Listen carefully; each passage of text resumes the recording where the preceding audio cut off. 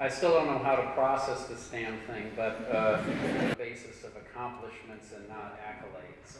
And I'm afraid. When I saw the number, I first started to shake a little bit.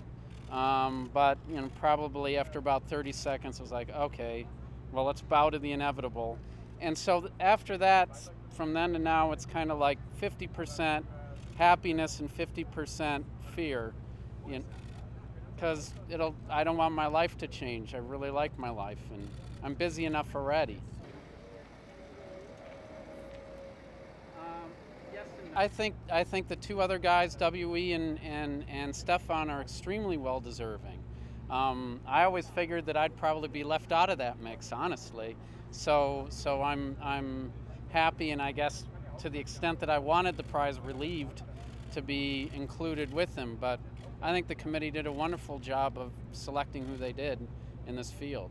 And so the tools of the three of us. This is really about the ability to take optical microscopy that had sort of a limit to how small you could see, and pushing it closer to what an electron microscope could see.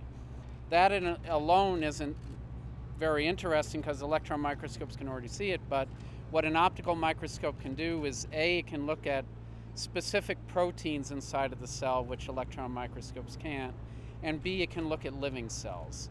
And you really need to be able to look at living cells because life is animate. It's what defines life. And so, so the only way you're going to understand how inanimate molecules come together to create animate life is by studying them in high resolution in both space and time. And so these super resolution techniques give us the ability in order to do that. So electron microscopes are great tools, but they can't. Well, I think this is already and is increasingly becoming a very good tool to help connect the fields of molecular biology and cellular biology, so that we can really understand how the genetic code and the proteins that are expressed by that code then create the sort of behaviors that happen, things like cell division or metabolism or death of cells and so forth, how all that happens. And so we can see that now in finer detail than we could before. Molecules and their chemistry and their physics to be able to make optical microscopes